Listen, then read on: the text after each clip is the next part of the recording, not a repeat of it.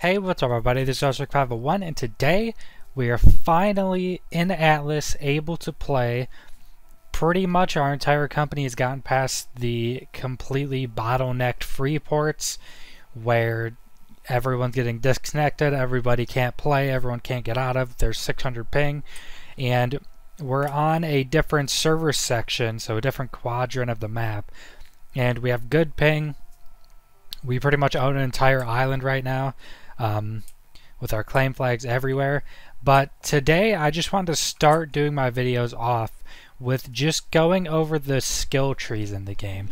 So there are a ton of them right here, as you can see, and a cool thing right now is you're able to respec with this button right here, and it just seems to be on some type of cooldown that's not even super long.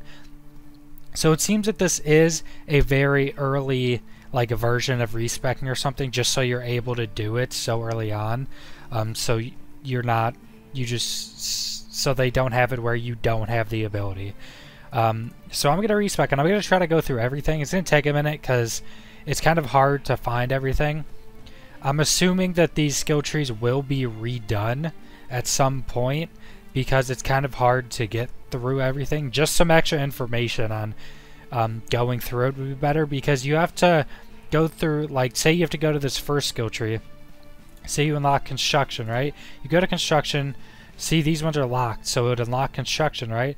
Then you say you have to go down to seamanship, so you'd have to go to wherever seamanship is, you'd have to get that to unlock seamanship, which is right there. So it's kind of weird how you go through it, but it is a cool skill system because it is kind of like an old school MMO type mix, kind of. So I'm just gonna respec and we're gonna pretty much go through everything. I have to put skills in. It is cool because it does go through your character stats, so we can go with the character stats too. It's just health, which increases your health, weight, increases your weight, stamina, increases your stamina, fortitude, affects ability to handle extreme temperatures and the rate of decrease of all vital stats. So vital stats we can also go through, but vital stats are basically just your vitamins, all this type of stuff. We can actually go through that closer in another video.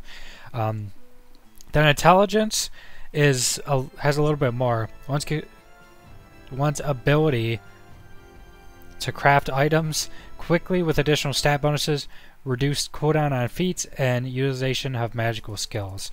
So basically it reduces the abilities you can get through skills, and it increases the basically quality of stuff you craft out of blueprints, and then makes you craft stuff faster. So first off, these don't actually tell you a lot of stuff, but it's the basics. This just gives you like all the basic tools, the cloth armor, all that type of stuff, simple bed. This one just gives you spears. This one unlocks construction, which we're going to go through all the other ones before we go to into the different trees. This one increases the speed at which you swim through water. Waterkeeper or water skin. This one you get smithy, shovel, grappling hook, fishing rod, scissors, all the metal tools, stuff like that. This one's archery, which is another one. Hand to hand, which is another tree. More improved water swimming. Oxygen rate, so basically lets you be underwater for longer. That's cooking, that's another one. Medicine is another one. Basic higher hand harvesting, so that's basically picking stuff off the ground. So I don't know if this works on rocks. I've never actually used this, but I know it would be like picking plants and stuff like that. Beast mastery, which is another skill. Improved water swimming again. Oxygen, water temperature, so decrease the rate of which vitamins deplete over time when at or less than equilibrium. And I think this is just either being underwater or it might be being a certain amount away from islands on a ship. A lot of these don't exactly tell you. They don't have the best tools tips right now because it's so early on in early access, but you can kind of infer what some of them give you. Vitamin reduction rate, which you have 4 vitamins in this game, vitamin A, B, C, D, and they all come from different things. So D is fish, I'm pretty sure, A is vegetables, stuff like that. You'll be able to make food later on that gives you multiple ones. More oxygen rate, more temperature, more vitamins, and then these are just all upgrades to the like percentage skills and stuff like that. So we will go into construction first. So construction, we have tech basics. Now some of this stuff doesn't really seem to do much besides give you uses. So there are different uses, like there's different rarities in the games, which we've actually got none of. You have to do drops and like higher tier stuff to get recipes for different rarity of like weapons, armor, building pieces, stuff like that. So there's like, I know mythical is one of the ones. There's probably like epic. We haven't gotten any, so we don't know all of them, but you need certain skills to use higher tiers of stuff, and they even use some basic tiers of stuff. So this one gives all the basic thatch and rope building materials. Handyman gives you all the repair stuff, storage box, stuff like that. Weaving lets you build the loom, which is basically for like, I think maybe some type of armors, and then some other stuff. Chemicals by tanning, so it's basically a tannery. Gives you mortar and pestle as well. You make armor here, you make all the mortar and pestle stuff, gunpowder, stuff like that. More tool stuff. So these is just to be able to use, see, that's to be able to use mythic quality, so it's just being able to use more mythical quality stuff. These are repair bonus increases. So these mini games that it's going to talk about throughout a bunch of them are just, so there's basically like a mini game that's a bar, and if you click it again in the bar, something happens faster or you get more, basically. So there's a tannery, there's more building stuff, there's metallurgy, so you actually have to learn how to make the forge, and once you learn how to make the forge, you learn how to make the ingots inside of it. It doesn't auto cook anything, so if someone else in your company puts on a forge, you can actually make the ingots in it. I don't know if that's really good or bad. It definitely makes it, you know, your skills a lot more needed. Also, as you can see, I have a lot of points, and max level for me right now is 51, and I'm 36. I'm pretty sure discovering more areas and islands on the map increase your max level. Not 100% certain on that yet. But then we have just more of those skill increases. We have crafting speed increases, then seamanship, more crafting speed stuff. These are all just more buffs. Then this one at the very end gives you all the stone stuff. So as you can see there, you know, stone gateways, all that type of stuff, stone stuff. Then we have mastery in weapons. So this unlocks a weapon mastery. We have armor mastery. We can just go back and do what is up next. So hand to hand, a lot of the stuff I haven't even looked all the way through, so it's kind of different for me as well, because I haven't looked through all of these. This one's all hand to hand. It doesn't actually seem, I don't know if this would be that good. I haven't really tested it. It doesn't seem like it'd be that great, just because you take so much damage right now, even with the decent, like, higher up armor we've made. So it's like reduces incoming damage from melee hits, increase the amount of time available to counterattack after blocking. Breath control decreases stamina drain while fighting with your fist. Is this one an ability? A strike of tremendous strength is brought down on activation, stunning and inflicting great damage in torpor whenever it hits. Okay, so this is an active that I can show you guys. So as you can see, you have 1 through 10, which are items. So it's like your normal items, like you have an arc, it's placing stuff, it's having your weapons.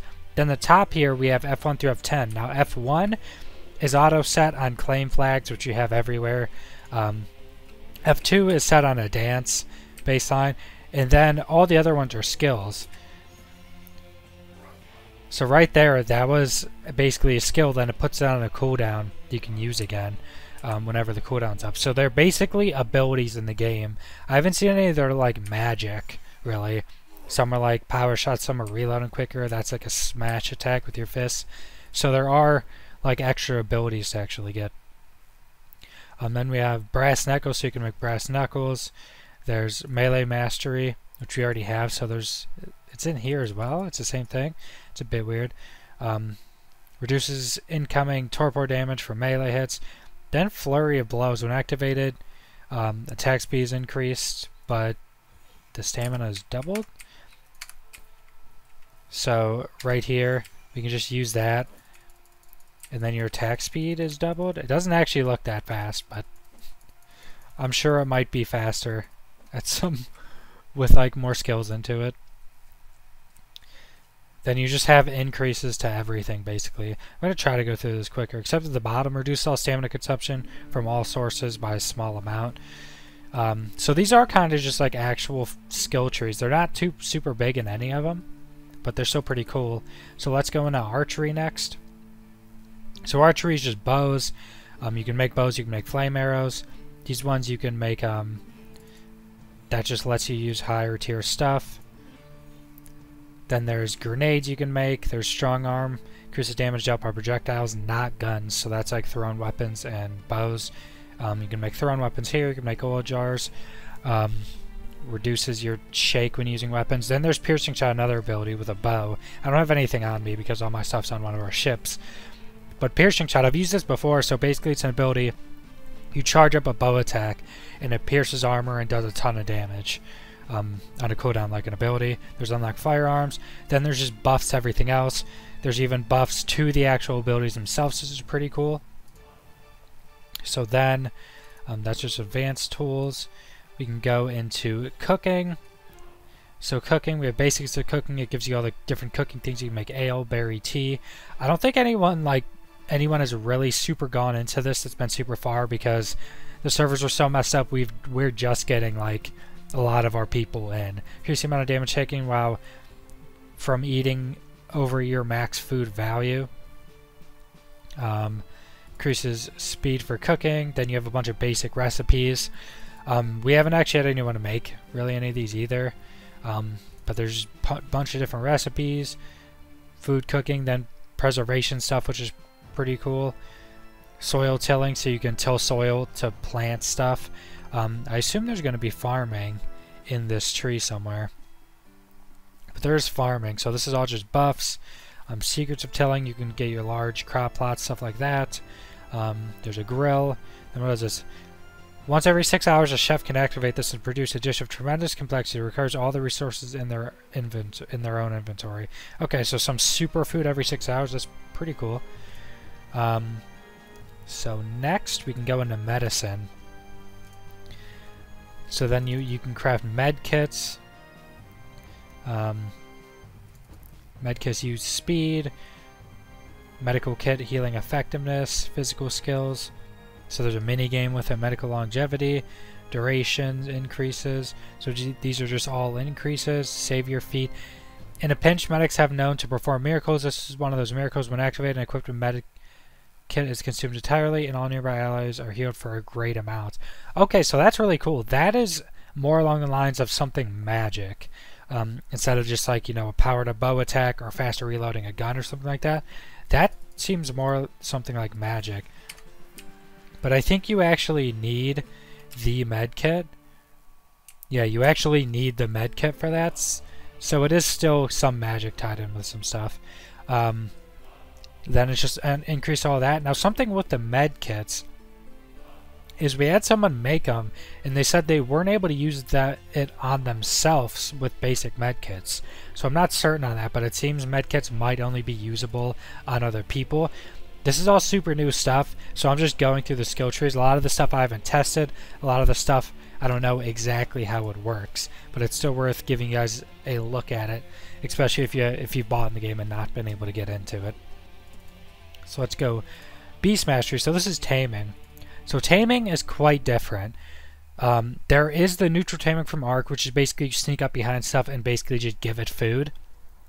Then I'm pretty sure most of the other taming is basically you have to get whatever you're trying to tame to low HP, like 30%, then you use Ebola on it. And certain animals, it seems maybe they don't want to get tamed at certain times, but other ones you just bola. And then they'll be bolted for a certain amount of time, say tigers, right? You bola them, then they're going to want prime meat. I don't know if the food changes for, like, say, tiger, if it wants something different at a different time. I don't think it will right now. But it wants that. You could feed every, like, 30 seconds for a tiger. It's going to be down for 1 minute and 30 seconds. So you're going to have to keep it low HP because they do regen when they're just standing there. Or bullet on the ground. So you're going to want to get them low again. So trapping in like trap buildings and stuff is going to be completely needed. You're going to need it pretty much for 100% of tames. and then you just hit them with something low damage again, bowl them again, and then feed them. So it's not too hard if you do the necessary stuff to basically get ready for taming. It's going to be fine. So you have to learn the commands. A lot of Pathfinder give commands to the most basic tame creatures. So you have to learn the commands. You have to learn riding, which lets you get saddles. You have to learn breeding, so you're able to breed dinos like Ark. This is just basically detection. So if you get this, creatures will detect you basically in a lesser radius, pretty much. There's taming proficiency. There's an ability that gives a damage boost when you're riding something. That's only when riding something.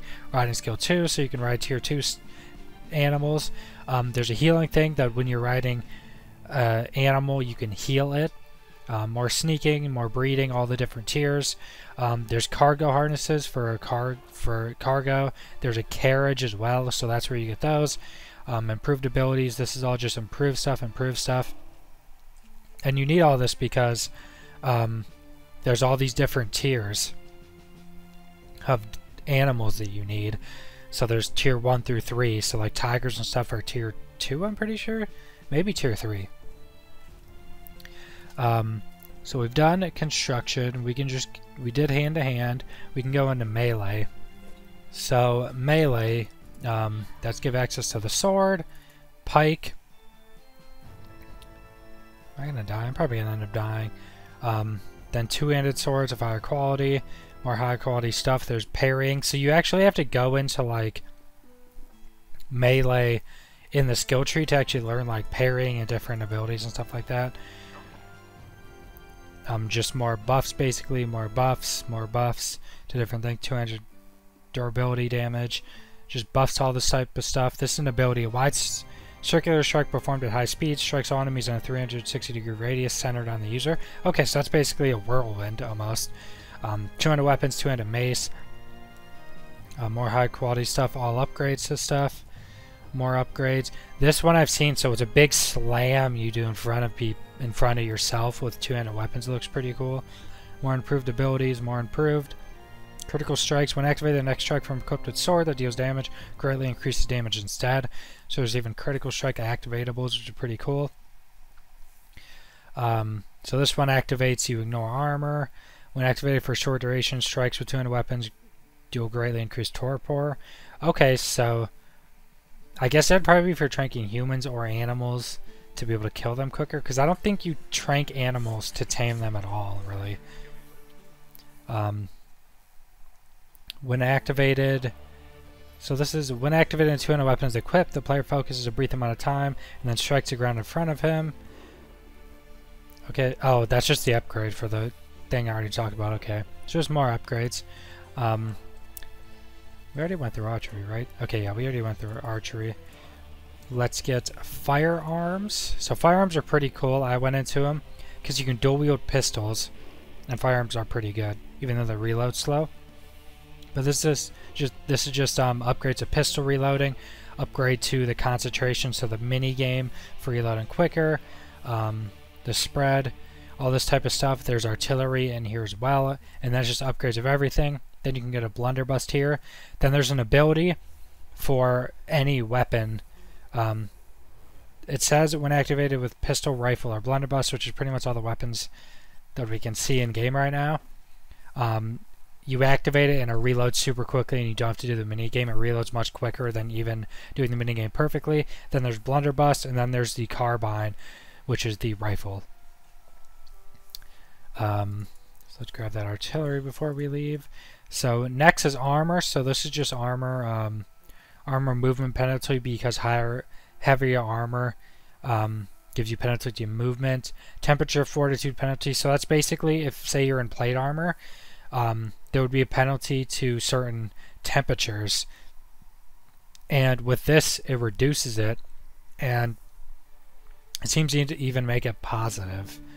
I don't know exactly like the numbers on that type of stuff. There are percentages, but this lets you make all the hide armor, basically full set of hide and fur. Then just upkeep, so it reduces the durability loss. You can use higher tier armors. wooden and metal shields. The upgrades, all the stuff we talked about. Shield studies, so higher shields. Upgrades, all the stuff we talked about. Then Secrets of Armor, which is all the plate stuff, and then the glider suit as well. Then these are... See, is there actually... See, these are just shield durabilities. Upgrades to shields and stuff, and I'm pretty sure Shield Slam is just something you get with your shield. Just baseline, I'm pretty sure, because I haven't seen an ability in here that actually gives you an ability, so I'm pretty sure that's something baseline. Then we have artillery, which is all the artillery weapons. There's ammunition storage for ships, which you put this box on a ship, you put ammo in it, and then all the guns known as to carry the ammo on them, you can just reload the guns while you're on the guns. There's normal cannons and cannonballs, swivel guns, but a lot of this stuff can have a bunch of different ammo types, and you can load it. There's a menu at the bottom left when you're on the gun that you can just load in the different ammo types if you have them. So all these are different ammo types as well. Barb shot. Then we just have reloading stuff, all type of stuff like that. Canister shot, a different shot. Bigger cannon. I don't know if you can put these on ships. We haven't actually tried. We haven't put it on land, and they're massive. These are the normal cannons you'd have on ships. That also do lock if you make like cannon holes on ships. They lock to it. More ammo types, more upgrades, all this type of stuff. Then we have mortar studies, which are mortar and mortar shot. You can't put those on ships. Maybe the best ship, but we've made the tier 3 or 4 ship. I'm pretty sure it's 4 because there's only 2 above it if you count. So it's 4 if you count the raft. You can't put it on that. It's a pretty massive mortar. Greek fire, so that's liquid flame actually. Siege studies, ballista, and catapults. Then there's the puckle gun, which is like kind of a mounted 5-shot thing. Basically turret. Explosive barrels, so there's explosives there if you want to raid with those or just blow stuff up with those. That's pretty much it. I think I got all the weapons, or all the artillery. So what is this next one? Seamanship. Right there. I am almost dead. I'm going to have to respawn here because I'm almost dead. I don't have any of my armor. We're on a voyage and I'm going to be going to sleep here soon. So I just stored all my stuff on the ship. So seamanship here. You can make the raft, the dinghy, tiny shipyard, and buoy. So baseline, you don't need to know how to make rafts. At the free ports, there's vendors there that if you just give them the resources, they'll make you the raft, basically. Map maker are essential parts of navigating. So it's basically fog of war range and shroud of war range by 50%. So you can basically see on the horizons better. Captaining. That is a different one, isn't it? Yep, captaining is a different one. More navigation stuff. This one gives you the sextant. Which the sextant has a mini game where if you look up in the stars, there'll be like a outline star that if you basically look directly at, it'll start a mini game where you follow the stars and then it gives you a buff. So sightseeing, that's just more buffs. Shipwright, being able to make higher up shipyards where you can make a sloop, a small shipyard. Piracy, which is another tree. Just more upgrades to all the different, sightseeing, all that type of stuff. Medium handling sails. So there's different sails. There's like better handling ones. There's speed sail, stuff like that. So that's speed sail, weight sail. I actually don't know what weight sail is. I would assume that it is super low weight, so the ship doesn't. Because ships have weight. Ships have a limit to the amount of people you can have on it. The limit to how many beds you can have on it. These are all upgrades. Then the different upgrades, the better sails, gun ports. You can fully customize your ship exactly how you want as well. Large gun. Okay, so is this for the large cannon then, I'd assume? Okay, so large cannons are available. Probably on the bigger ships because it'd be probably a lot heavier. Dinghy dock. Artillery's in here as well. I don't know why they have multiple of these. I guess you can go in different paths to get it. Advanced, so large shipyard and brigantine, which we don't have. We actually skipped. Yeah, right here. So that's a schooner. That's the biggest one we have. It's a decent sized ship as well. Then there's the brigantine. There's all the upgrades. The expert, which is the galley and the big boy. We're not even close to that. I don't think anyone in the world is probably. So next we have captaining. we'll do that. Check that out. Ship maintenance upgrades, Lieutenant Command Podium. Okay, so this is all stuff basically for putting on your ship as well. So there's music. What is that? Okay, music and dance is a separate one. But this box is the loot. These two boxes are basically when you have crew, so not players, you have to pay them money and keep them fed. One of these you keep the food in, one of them you keep the gold in, and it auto feeds and auto pays them when they require it, basically. That just upgrades the payments. Just upgrades a bunch of different stuff. They consume less food. Increase maintenance. Rally the troops to command and shout rings out and encourages all those aboard this captain's ship to work their hardest, offering greatly reduced stamina consumption, increasing reload speeds for all crew aboard. So this would be for players as well, I'm pretty sure. So you can buff players. Just increases to all the stuff as well. All the buffs. Reload overdrive. When activated, all reload on the ship happen incredibly quick for the next 3 seconds, allowing a massive front-loaded assault to take place. Okay, so that's a super reload ability too, so that's really good. If you're going to be doing ships a lot, you're going to want someone actually doing this. So we've done it all right, up to cooking. We already did cooking, so we've done all of these? Yeah, we've done all of these. Okay, let's go back to this and get piracy. So, piracy here. Alright, we can actually do music and dance first. Where's music and dance at? It's somewhere here. Yeah. Music and dance. Where did it go?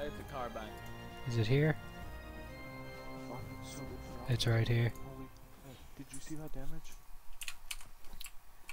Hold on. Voice volume. There we go. Dudes in my company. So this is all people in my company. We have our company split up into different groups basically on the island because we own an entire island right now. Okay, so we were going to music. So basically music, accordion, war drums. So basically these are all just going to be buffs to music. Stamina drain reduction for dancing, you can dance. So basically all of these are going to be, so basically the musical instruments, you can play on them just like play how you want with the different keys and stuff. Or you can get sheet music, which if you play the sheet music correctly, it'll get buffs. And you can like join bands when someone's doing a song, so like 6 people can join in. And I'm pretty sure it gives more and more people buffs, gives better buffs the more sheet music you have, and that's basically all this is all upgrades to helping you do that better and stuff like that. Increases the radius of the area in which musical songs give their buffs, so yeah, increasing the radius of their buffs. So next we have piracy, so this is blackjack, handcuffs, hanging noose, all that type of stuff. Then you have cages. So plunder increases the quality of resources returned from demolishing / salvaging shipwrecks. So we haven't really tested that. We did kill someone's sloop, but we weren't able to get anything from it, so we don't actually know what was with that. Increases the quality of resource gained from shoveling. I haven't done that either. I haven't done any shoveling stuff. So I know you can lay on the ground and dig up water, and you can also shovel up water from green ground areas. And I'm not certain what else shoveling stuff up is for. So damage versus Army of the Dead or Army of the Damned. We haven't found any of those either. We're actually just on a long voyage. We didn't find any drops or ships of the damned. Don't actually know where they are. Buried treasure emitter. So this is helping you find the buried treasure from the treasure maps.